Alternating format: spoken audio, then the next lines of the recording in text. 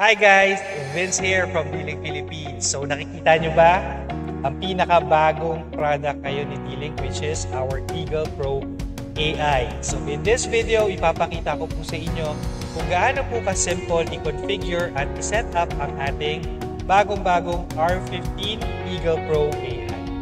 So this is the new Eagle Pro AI from Dealing. So believe it or not, this is not your typical or standard router na available sa market today. So Dealing spent years in our research and development for us to integrate an AI chip to our routers. So si Eagle Pro AI will help you optimize and enhance your home network automatically for you to have the best networking experience. This is one of the Eagle Pro AI series, which is the R15. So si R15 po, this is a Wi-Fi 6 AX1500 AI Smart Router. So katulad po na nabanggit natin kanina, it has AI functionality which includes AI Wi-Fi, AI Mesh, AI Traffic, AI Parental, tsaka AI Assistant. So di ba, ang dami niyang feature. So talagang feature pack itong R15. To learn more about the Eagle Pro AI features, pwede nyo pong panoorin yung video. Okay? So tara po, unbox na po natin. So ito na po ang pinaka-packaging ng ating R15. So ito po yung ating model, R15. So Eagle Pro AI, AX or Wi-Fi 6 na po siya, smart router. So katulad na nabanggit natin kanina, it has the AI functionality. Okay, so it also works with Google and Amazon Alexa. Okay, kung gusto nating mag-voice command. So ito po yung pinaka-front niya. Let's go to the back. Right. So at the back, ito pinapakita lang yung mga coverage pagka nag-combine tayo ng mga devices. Okay, so Wi-Fi 6, it has AX1500, it supports mesh. Okay, the side we have the Wi-Fi 6. Has the Gigabit port. You are using the WPA3 and binanggit natin kanina, voice control. And on the other side, okay, so ito po yung app na ginagamit natin na later papakita natin, which is the Eagle Pro AI. Okay, and it's available on both App Store for the iPhones and the Android users for Google. Okay, so i-open na po natin, So at the box, wow! So nakita natin, it has this very elegant white in terms of its color, Lagay lang natin sa top. Okay, so we have the standard packaging here, So top natin siya. Yung pinaka-router. Ayan po. Set aside po muna natin. Ayan, makita natin yung ibang laman. So we have the quick install setup guide, okay, or installation guide, and the warranty information. So very important po ito, kasi nandito yung information na kakailanganin natin when we are doing the setup. Okay, then of course we have a Ethernet cable. Okay, so yan siya. And to power the R15 is the power. Now, let's take a closer look on the router itself. Okay, katulad na nabanggit natin kanina, it has this very elegant white color and it has like 4 external antennas.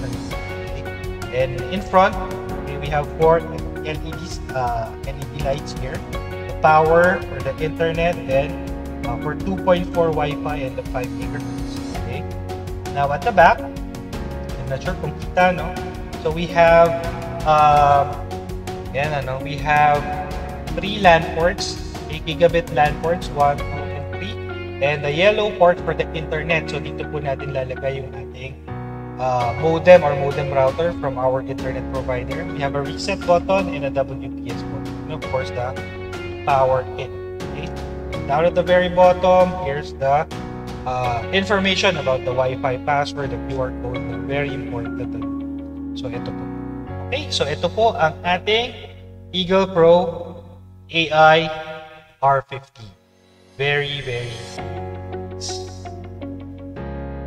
Okay, so now ipapakita ko naman po kung gaano ka-simple i-set up at i-configure ang ating R15. Ang una pong step na kailangan natin gawin is kailangan natin ng app. Okay, Eagle Pro AI. I-search lang po natin siya. It's available on both Android and iOS devices. So download lang po natin at install natin sa ating mobile phone. Okay?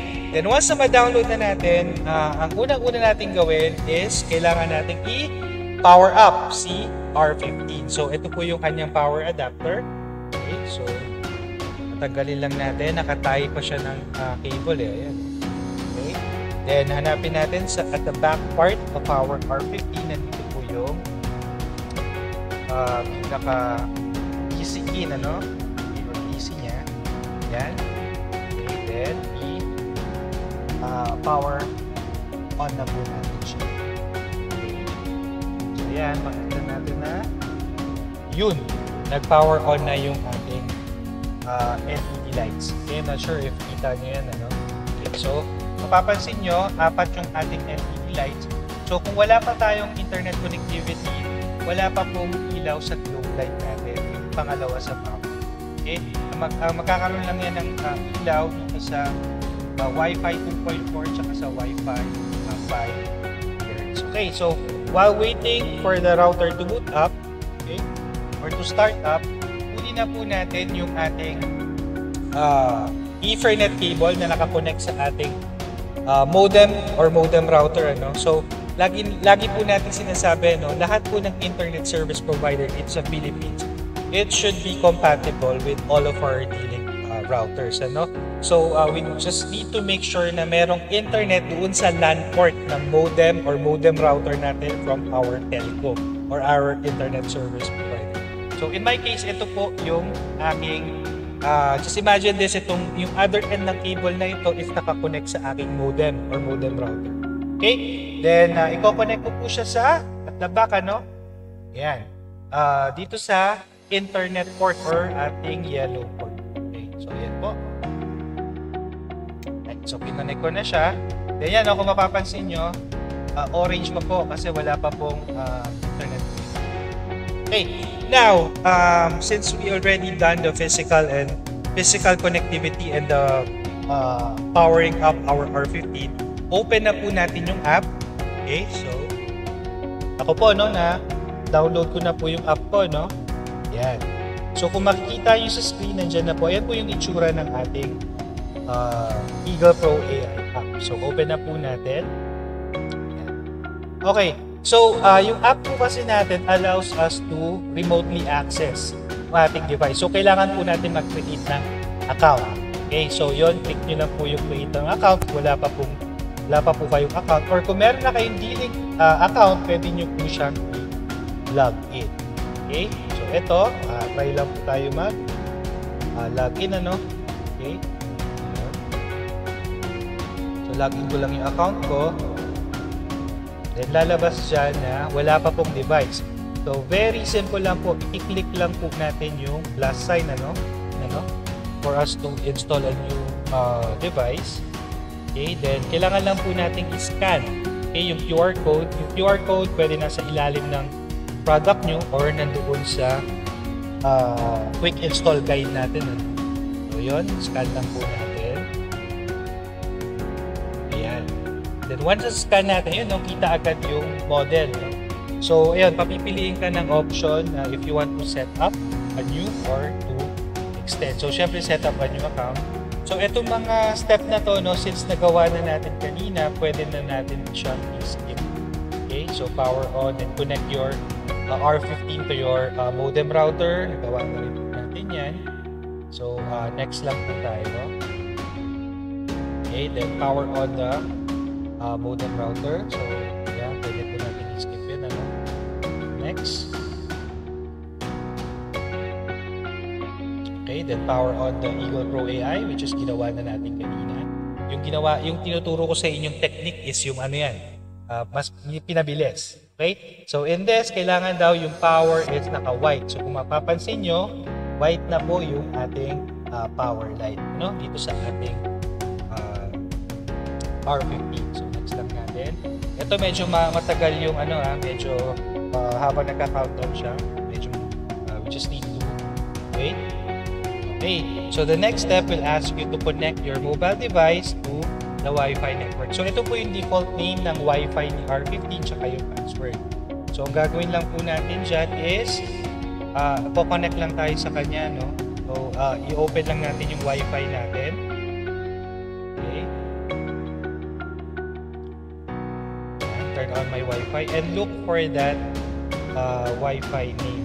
Okay, default po yan, nandun po yan sa ating quick install card or doon sa ilalim ng R15 natin. So enter lang po natin yung password. So yan yung R15465, ayan po yung default natin. Then yung password niya. Okay.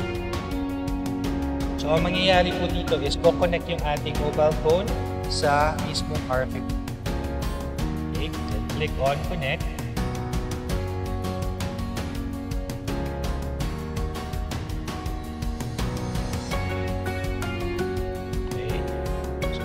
Connected na po tayo, no? So, ang next step po natin dyan is i-click lang natin yung next, then maghintay ulit tayo.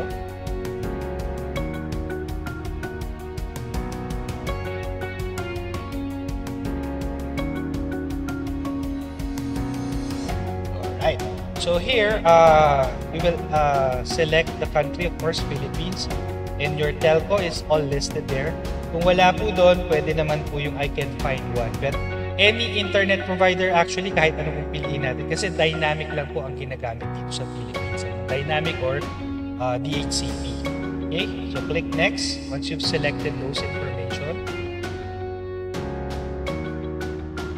Okay, then ito, it will ask you to create or to set up or name your Wi-Fi network. So ako, ang gagamitin na lang natin is R15, ayan, underscore dilig PH. Ayan. Then password, para madaling tandaan. Okay. Sample password lang naman yan. 1122334455. Okay. Then next. Then we need to set up a password from the R15. Okay, tuwing accessin natin yung ating R15, ito po yung password. Then, i-name lang po natin yung ating R15 para madali natin siya matandaan. So, ito lalagay ko na lang as R15 main kasi ito yung aking main route. Okay? And it will give you like a summary, no? Then, pwede natin siyang i-screenshot. Then, it will be added to the D-Link cloud. And finally, it will reboot. Okay? It will save all the settings that we've made to the R15. So, hintay lang muna.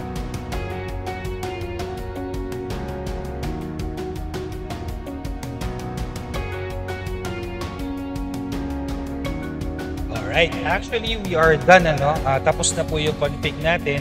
Kailangan na lang natin gawin is connect na doon sa ating bagong name, which is, diba yung name natin kanina, which is the R15 underscore dilig PH. Then, i-enter lang natin yung password na kinostomize natin, and connect to it.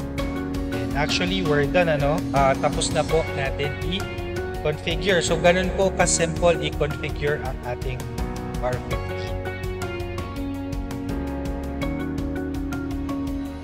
Alright, so for us to check na configure na or successfully working ng ating R15, kita po natin online na po. Ayun, nasa taas ang ating R15. So, pwede po natin yung i-click or i-tap.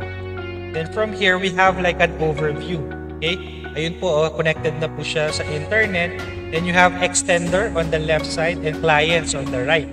So, extender, pagka maglalagay tayo ng mesh device, dyan po siya lalabas. Then clients, ito po yung mga lahat ng list ng mga Wi-Fi devices na nakakonect sa kanya. Ako pa lang po nakakonect sa kanya. So, yan po yung makikita niya or makikita natin. So, yun, ganun po. As you can see, very, very simple lang po at napaka-intuitive ng bagong Eagle Pro AI app ni D-Link. Alright, so that ends our video for today. At least nakita natin kung gaano ka-simple set up at i-configure ang ating R15. So again, if you have any question, pwede tayo mag-comment down below, and please guys, subscribe to our channel. So again, this is Vince from D-Link Philippines. Thank you very much for watching and stay safe guys. Bye-bye.